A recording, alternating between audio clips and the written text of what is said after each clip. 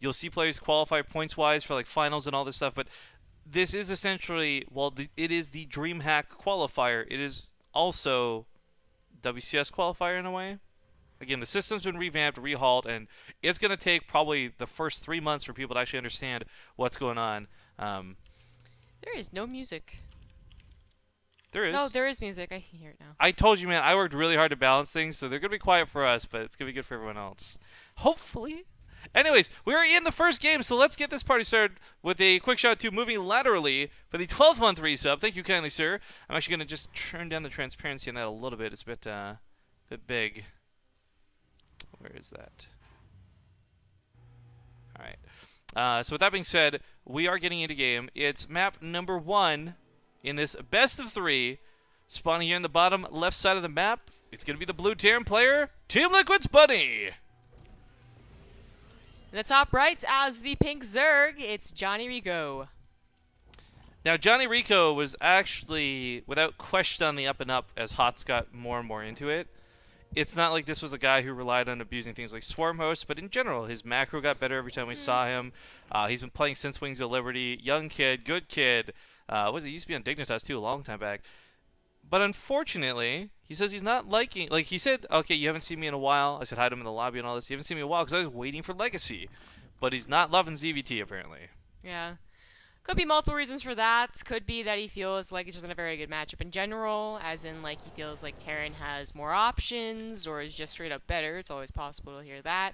It could also be that it has changed kind of drastically from Heart of the Swarm. So, of course, in general, the game has changed drastically from Heart of the Swarm, but particularly Zerg are kind of feeling maybe contained to Roach Ravager, as Mutilating Bling is having some serious trouble in the mid-game at the very least with the lava reduction that came along with Legacy of the Void. So for some people, that was the best thing about Heart of the Swarm, was Mutilating Bling, playing it, watching it, and of course, for some people, the best thing about Heart of the Swarm was that you had 2 or 3 options as Zerg that were, you know, equally good in their own right, where, like I said, the Void, maybe you feel like only Roach Ravager is good, I don't know.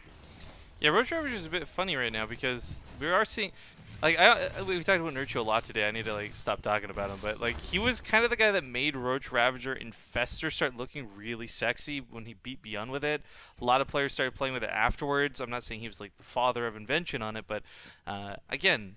You mentioned Roach Ravager. Even though we all know Ultras look ridiculous and silly and Hive Tech is a scary thing for Terran to deal with, we do see a lot more priority on sticking to that layer, sticking to Roach Ravager. Yeah. Like, some people will still try and go for those fast Ultras, because it can still be a good strategy, but it's really kind of funny how similar... losing the Reaper? To slow lings. Shouldn't have happened. It shouldn't have happened, but it's kind of funny... I was saying now, often... Oh, this might be for a Banshee. Hey-oh. Oh, no, bunny build. It's the bunny build. Oh! Okay. All right. This is going to be interesting then. So Griff can start gasping. He'll get set up, but I was going to say, Heart of the Swarm also started off, oddly enough, with a lot of fast Ultra builds. And then those eventually just got figured out. That's less so than the Ultra actually getting nerfed. And it's kind of what happened in Legacy of the Void, too. So I want to talk about this build really quick, because I'm a big fan of it right now, and it's kind of ridiculous. This is not the map you would think someone does it on. There's not a ton of, I guess, the third maybe less so, but the natural and main has got some Liberator spots that are kind of abusive. Because the bunny build, or what we're referring to here, involves getting fast Liberator range. Now, for those who don't know, this is a Fusion Core upgrade. That's why we have a Fusion Core in play. It's not just a silly misclick for battle cruisers. This will give Liberators enough range to stay away from the Spore Crawlers, to stay away from the Queens, and kind of nestle themselves way back here. Almost, in effect, forcing out Spire play, which in general has been proving to be fairly weak. Mutilating Bling isn't what it used to be in this matchup. Yeah.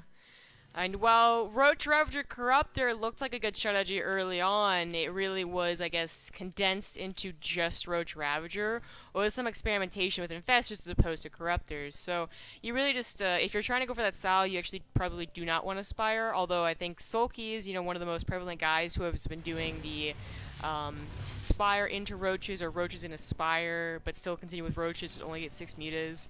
Those do exist. We'll have to see what JonnyREcco actually plays like. Like, is he gonna get that cautionary spire, especially if he knows who he's playing against? If he doesn't, he's gonna have a bad time. Yeah, I mean that's like a big thing right now. Is of course you're facing Bunny, who has the build to his name, right? And you don't make sure to scout it, or you don't make sure to at least think about it, then you're the one that messed up. So, just a quick thing here, by the way, guys, as we watch this Liberator start getting action, the range upgrade isn't done just yet. It's almost done.